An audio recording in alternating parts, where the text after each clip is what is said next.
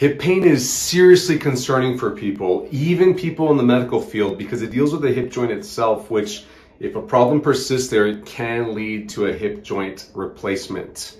Today on this video, I'm going to be telling you the 3 most common causes to hip pain and what's causing each one of them. My name is Dr. David Midoff, and I'm a specialist physical therapist at Paso Manual Physical Therapy. And this channel is dedicated to helping people stay healthy, active, and mobile while avoiding unnecessary surgeries, injections, and pain medications. Please subscribe to our channel and turn on your notifications so that you don't miss any of the helpful videos that we put out every single week. Well, let's get to the common causes. For each of these causes, I'm going to talk through the symptoms and the causes, like the root causes of them. And then also I'm going to answer the question of, can this be helped naturally? Can it be fixed naturally? So the first common cause of hip pain is hip osteoarthritis. We'll call it arthritis because that's the most common term that people use, but just know that there's different types of arthritis. So for hip arthritis, the symptoms that you'll commonly see are pain in the front of the hip, stiffness when getting up in the morning or if you've been sitting for a while, and a loss of motion. What I mean by this is right in the front of your hip, like where your leg meets your body on the front, where if you were to pick up your knee, where your body folds right there, that's the hip joint area. And that's the area that hip arthritis commonly it's felt in that area. It commonly sends pain to that area. So if you're waking up in the morning and your first steps, your first 5-10 minutes, maybe longer for you, 20-40 minutes, or maybe a whole hour, is spent just trying to loosen up because you're hopping around because your hip is kind of stiff, that's a very common sign of hip arthritis. It tends to affect people that are older as well, like 50s and older, but it can affect people in younger ages. It just depends on how long they've had hip problems, and it can lead into hip arthritis. The loss of motion means if you pick up your knee towards your chest on one side, the side that isn't bothering you, and then you test it against the other side, and if there's a difference, if your painful side just doesn't go as far, then that's a loss of motion. It can happen in other ways too, like moving your leg outwards from your body or rotating your knee, like rotating your whole thigh so that your foot goes out and in. That is rotation in the hip, and if it's different on one side versus the other, then you have a loss of motion, and that's a common sign of hip arthritis. The causes of hip arthritis are usually something called muscle imbalances. That just means that there's muscles on one side of the hip that are stronger than the other side, and at the ball and socket joint, it's causing the joint to not operate normally. The forces from those stronger muscles are pulling the ball off the socket slightly in a different direction, and if that's how you move every day for years, then it starts to wear on the joint a bit faster than it's supposed to, and can set up this hip arthritis problem. Other related causes are prior injuries, like if you've been in car accidents where you had a hip issue, if you had falls where you hurt your hip, if you have old sports injuries, or you're really active in housework, or you had a very labor-intensive job and you felt your hip bother you from time to time, those little injuries can definitely add up over the years, and as somebody hits their 50s and beyond, can set up some serious hip arthritis. Now, can it heal naturally? The simple answer is yes. If you think of hip arthritis as an inflamed joint, because that's what arthritis means, a joint inflammation.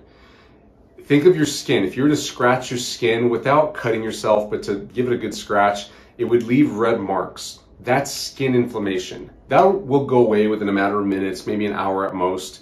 Skin heals really fast, it reacts really fast. Joints and cartilage inside joints are the slowest healing tissue in the body. So it's just going to react a lot slower. And just like if you were to scratch your skin in your hand, if you were to keep doing that, it would stay irritated for a long time, as long as you keep irritating it. Well, on the inside of joints are designed to take pressures and move. But if your movement isn't normal because you've got these muscle imbalances or these old injuries that have accumulated over the years, then the lining of the joint, the cartilage, never gets a chance to fully heal and become unirritated. So that constant irritation over time is what can set up the arthritis. What needs to happen to manage this arthritis over time is you need to learn how to deal with it. You need to learn what you can tolerate, what you can't tolerate, and you need to get stronger as well. To fix that muscle imbalance, it's important to get those weaker muscles very strong so that you're not dealing with that imbalance or one side stronger than the other.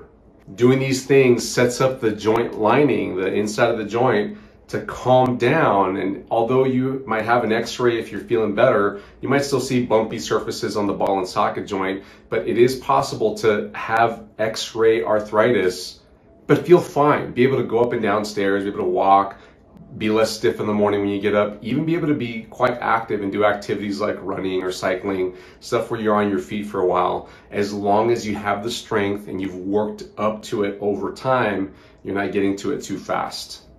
But take comfort in that it is possible to fix hip arthritis problems and manage it over time without ever having to have a hip replacement or rely on hip injections and pain medications. The second most common hip problem is hip bursitis. The classic signs for hip bursitis is pain on the outside of the hip, and it tends to come on when overdoing it somehow. Sometimes it's acutely overdoing it, meaning all of a sudden you started to take on this project and you're on your feet and you're up and down and you're way more active than you were before. You decided to go on this hike or this walk or run or something like that, exercise, and you went from not doing a whole lot to all of a sudden doing a lot. That's what tends to set up hip arthritis. Another common symptom related to hip arthritis is joint stiffness. So if you've got hip arthritis, but what I talked about before, it's going to make your hip joint stiff, then it can set up the hip bursitis a lot quicker. If you're younger than 50, if you don't have hip arthritis quite yet, it is still possible to get stiffness inside the hip that'll free up easily over time doing the right things. But that stiffness in the hip can set up hip bursitis on the outside of the hip. The most common causes of hip bursitis, the root problems, is one, being out of shape. And I mean this with respect. You might be in shape to do the things you need to do, but if you go try to do some activity that's requiring you to do a lot more than you've done recently, then you're out of shape for that activity. It's a relativity thing. If you've got weaknesses, if you've been sedentary and you've been sitting in front of the couch, especially if during pandemic time you haven't done a whole lot outdoors, or haven't gone to the gym, haven't exercised, and then all of a sudden you start to do it, that can set you up for hip bursitis if you increase your activity kind of quick. Can hip bursitis heal naturally? Yes, 100% it can. Let me explain how by telling you a little bit about what the bursa even is. It's a fluid-filled sac that's kind of between tendons and the bone on the outside of your hip. There's a lot of tendons that attach to the outside that help feed the muscles and the movement for the hip joint. And that bursa is there to offload and depressure the tendons against themselves and against the bone of the hip, the thigh bone. And if there's excessive pressures on that bursa, it can become irritated, and that's why they call it bursitis. So in order to treat this effectively, it's important to rest at the beginning, to make sure that you stop doing that activity that you're overdoing it with. You need to literally take some time off. You need to sit around, rest, let it calm down.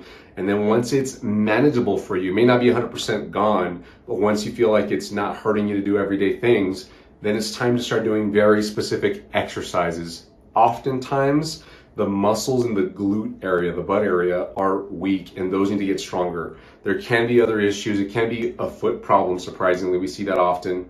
It can be core muscles in the abs that are also weak that are leading to the hip bursitis. But it's important to find where the weakest muscles are and make sure that those get stronger so that as activity's increasing, it's not putting excessive pressures on that bursa over time. Now there is a surgery, I've heard of a surgery being done on one client so far over the years where they take out the bursa, but it was unsuccessful. The bursa actually grew back on this patient, and the doctor was talking about taking it out again because it got inflamed again. It got bursitis a second time after they had already had the bursitis surgery. And what the root problem was in this lady is all the stuff that I'm talking about. She was out of shape, she wasn't moving well, she had weaknesses in areas that were feeding into the bursitis problem.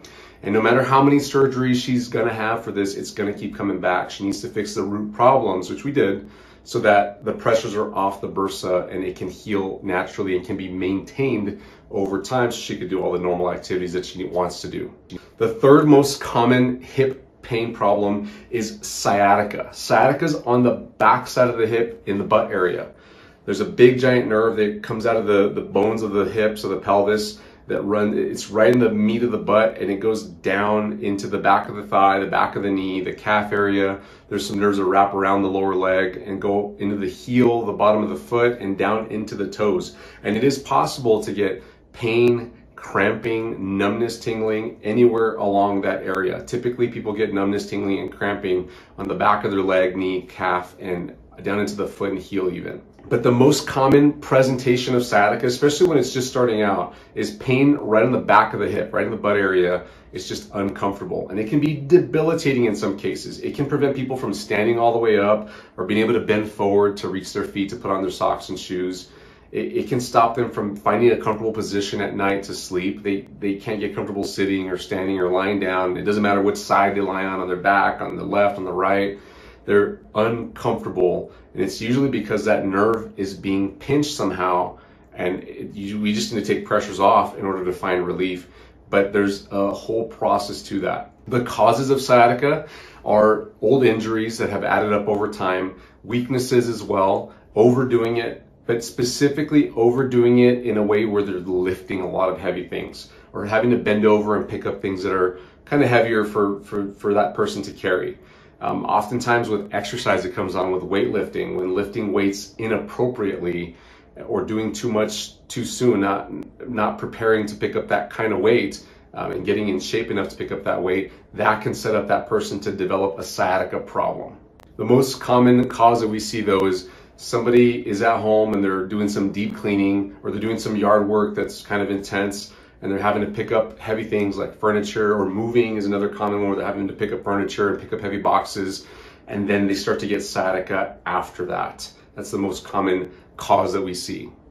Can sciatica heal naturally? Yes, 100%. In fact, if you're ever recommended to have a surgery for a sciatica problem, I'm going to ask you to stop and go get a second opinion right away, because the sciatic nerve is huge. It runs from your lower back all the way down to your toes, and there's many points along that nerve where you can get pressure, where you can get it pinched, and it can set off pain all along the area. You might have a pinched nerve up in your hip or back that's causing foot pain, or vice versa, you might have a pinched nerve down in the foot and ankle that's causing pain up in the hip and back. So having a back surgery may not solve the whole problem. Treatment for sciatica usually involves seeing a physical therapist, a manual physical therapist, somebody who knows how to move the bones and shift joints and muscles and all that stuff. But people will also see surgeons for this, and the surgeons are looking at the spine and the discs in the spine and the holes where the nerves come out of the spine, because those nerves eventually feed into the sciatic nerve, the big sciatic nerve that comes down the leg. But if a surgeon recommends to you to have the disc cut, it may be helpful, but it may not be the whole picture. I'm not saying the surgeon's completely wrong. I'm not saying, I'm not discrediting the surgeon. I'm giving you information to make sure that you see the full picture. It can be pinched elsewhere. And the most common place that we see the sciatic nerve pinched is right in the butt area where the pelvis bones are, the bones that make up the hip joints, the socket side of the hip joints. They can get shifted and compress the nerve, and there's no surgery to fix that. And once the bones are put in place, then that nerve can be a lot happier, and you may never need to have a disc surgery ever. You can live with a herniated disc and be just fine the rest of your life. So I hope this helped out. Just to round out the top 3 causes of hip pain, you have hip arthritis, hip bursitis, and sciatica. Those are the big 3 reasons that people often get hip problems. And rewind this video, check it out if you missed some of the symptoms, some of the causes. I want you to figure out what best fits your situation, and realize that it is possible to have multiple situations all happening at the same time. You can have arthritis with bursitis and sciatica simultaneously. That's a very bad day if you've got that going on. But even if you have all 3 simultaneously, you can get better naturally without surgery. Guys, if you like this video, please give us a thumbs up. Don't forget to subscribe, hit the notification bell as well, so you don't miss any of the videos that we put out in the future. Thanks so much, guys. Have a wonderful day. Bye-bye.